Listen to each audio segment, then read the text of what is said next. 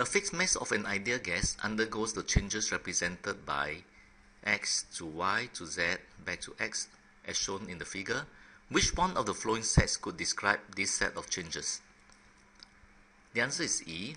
Adiabatic compression or expansion is always steeper than isothermal compression or expansion graph.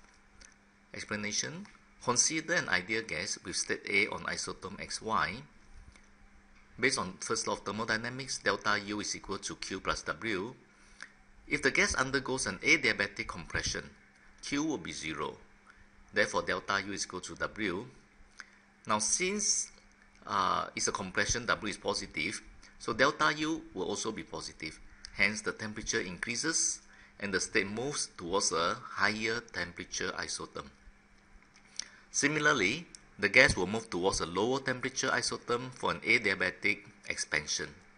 Hence, an adiabatic process is always steeper than an isothermal process.